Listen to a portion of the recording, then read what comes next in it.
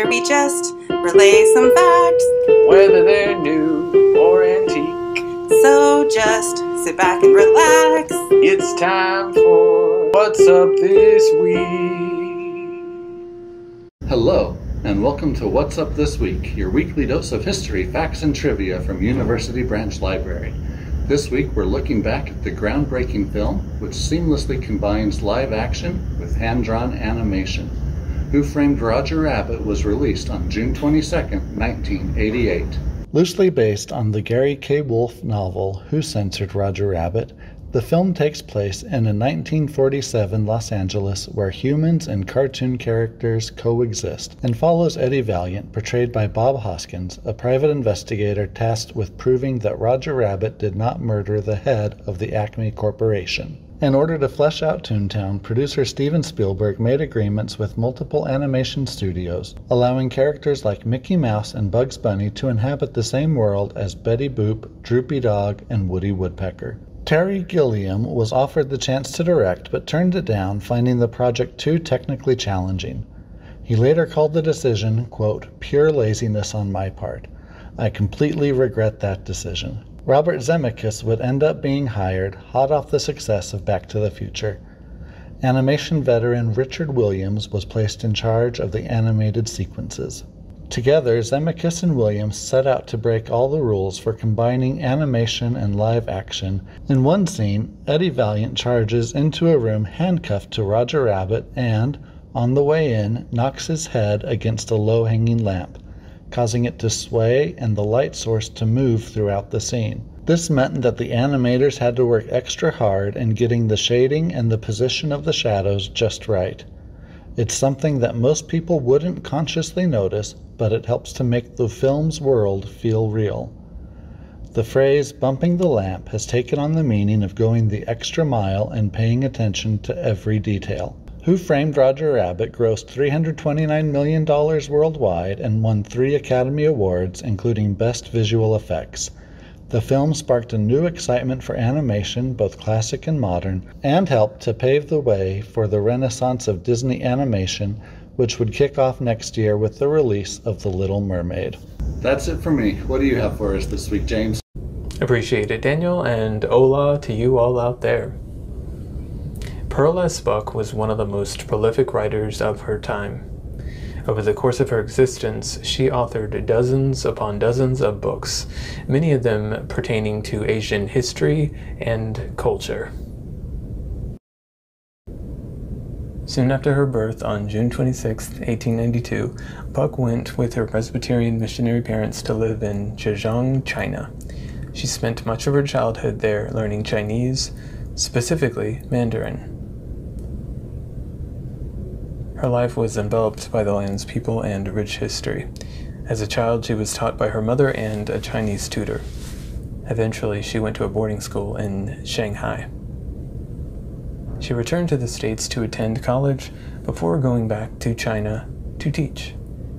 In 1930, she published her first fiction book called East Wind, West Wind, which focuses on a Chinese woman named Kuai-lan and the many changes she and her family undergo. The next year, her most notable novel, The Good Earth, about a Chinese peasant and his slave wife, was released to critical acclaim. It also received the Pulitzer Prize and was adapted for stage and screen. The Good Earth is part of a trilogy of novels, the second being Sons, while the third is titled A House Divided. In the succeeding years, Buck authored many other novels, including China Sky, Peony, The Hidden Flower, and The Imperial Woman. Her book, The Eternal Wonder, was published posthumously in 2013. Pearl S. Buck was a substantial scribe and activist.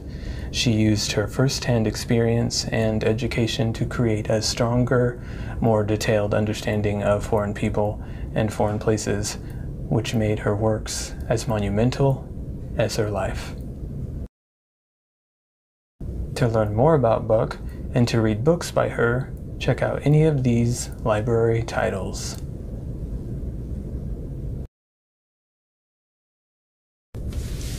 All right, Megan, what is this week's weird thing? Hi there. This week's weird thing is that June 21st is International Yoga Day. On this day, we celebrate the practice of yoga and all of the benefits it brings to people every day.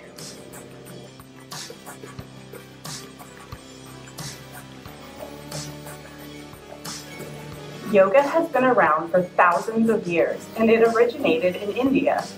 The purpose is to connect the mind, body, and soul, and to achieve enlightenment. There are many different styles of yoga, more than 100 in fact. A few of the more well-known styles of yoga include Hatha Yoga, Vinyasa Yoga, Bikram Yoga, Prenatal Yoga, and Yin Yoga. In Western culture, yoga is largely regarded as a form of exercise and relaxation, with little to no inclusion of the spiritual elements, depending on the instructor. Indeed, despite its deep roots in religious practices, yoga has become a part of pop culture here in the States, and attending yoga classes is considered somewhat trendy.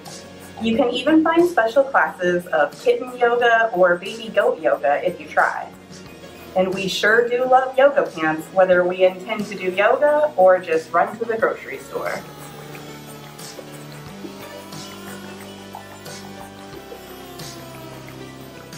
Yoga for fitness is considered to be a light form of exercise. It can be very beneficial for both your physical and mental health. It increases flexibility, strength, and balance while relieving stress, anxiety, and some body aches. It's done wonders for my lower back pain and my mental health. If nothing else, it helps to take some time out of the day for yourself and get some good stretches in.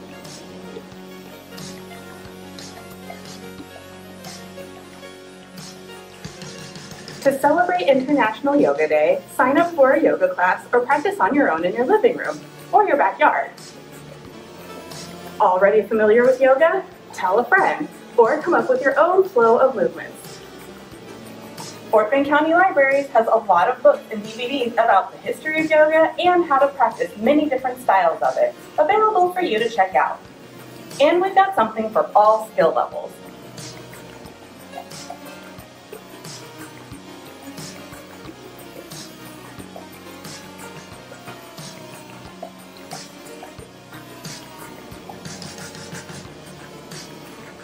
Thank you for watching. Be sure to join us again next week for more facts and trivia from University Branch Library.